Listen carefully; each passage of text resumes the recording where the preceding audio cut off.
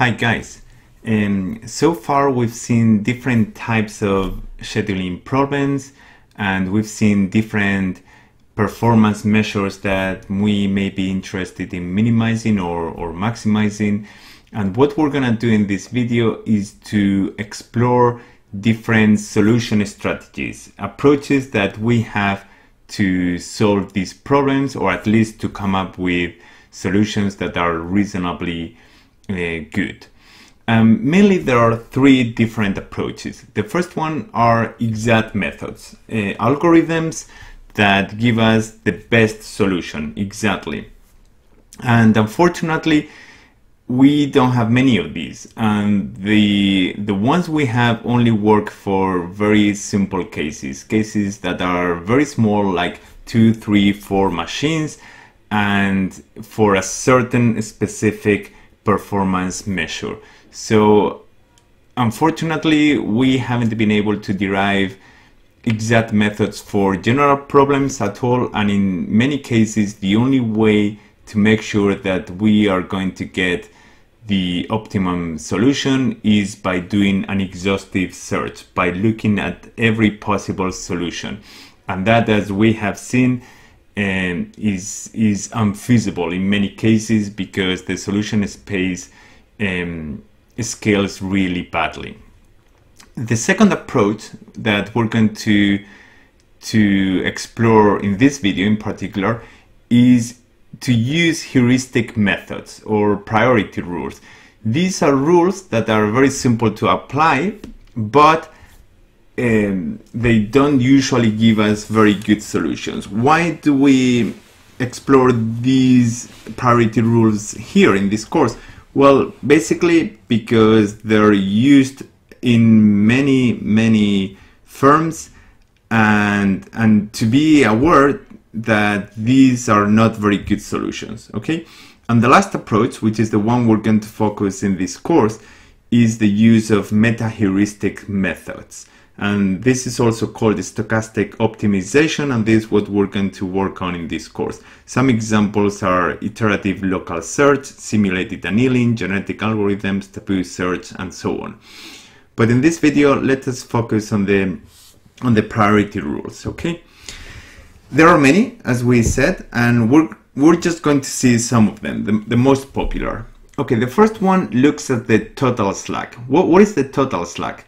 The total slack is the difference between the time that we have to process a job to be able to deliver it on time, and the time that we need. The time we have to process it is the difference between the due date and the actual date, and the time that we would need to finish a job is the processing time of the remaining operations. So the slack is how much slack we have to finish this job on time. And what we're gonna do at a certain machine, when we have a queue with many jobs, what we're gonna do is to sort them in increasing order of slack. And we're gonna do first those jobs that have lower slack, okay? Those that we really have to process them soon, or we won't be able to deliver them on time. Naturally, if we already have a job in the queue that has negative slack, that job is not going to be delivered in time. The critical ratio priority rule is extremely similar to the total slack, but instead of looking at the slack in absolute terms, like the total slack, we're gonna look at it in relative terms. So basically, we're gonna divide the time that we have to finish the job by the due date by the time that we need. And again, if this number is less than 1, we're gonna be late. But the idea is the same as before. We're gonna sort the jobs that we have in the queue in increasing order of the critical ratio, and we're gonna deal with those with the lower critical ratio first. Other priority rules that are very common is shortest processing time. We talked about this one briefly in a previous video. Basically, it what we're gonna do is to deal with those jobs that have the shortest processing time first, okay? And the opposite rule would be the longest processing time. Then there's also the common rules of FIFO and LIFO. Sometimes FIFO in this context is sometimes called first come, first served, and LIFO, last come, first served. Very common rules in engineering. Another rule that some people use in their daily lives is earliest due date. And basically it means that when we have this queue, we're gonna deal with the job that has the earliest due date first. This obviously has many problems because jobs that have due dates not very soon but may take a long time to process will be waiting there for long in the queue. So this is not ideal by any means. Another priority rule is to deal with the jobs with the longer remaining processing time first.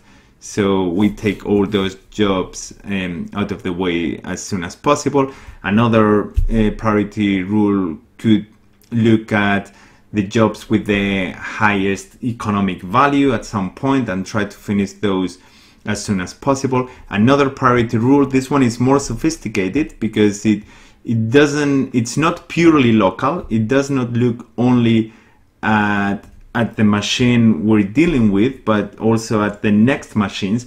And basically it consists in looking at where each of the jobs is going to go next, at which machine each of the jobs is going to go next, and see how busy those next machines are.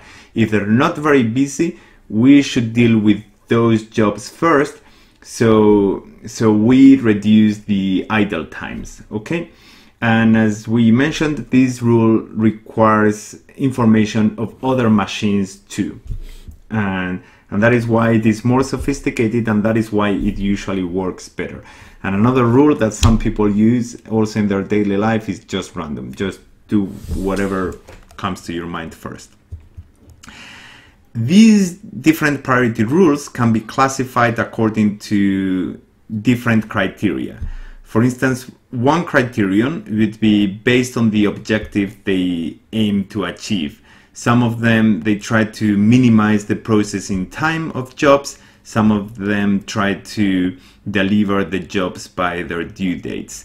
They can also be classified according to the amount of information they require. There are local priority rules that they only look at information about the machine we're dealing with, and there are other priority rules that require more information. And some of them even global information, and they usually work better, obviously.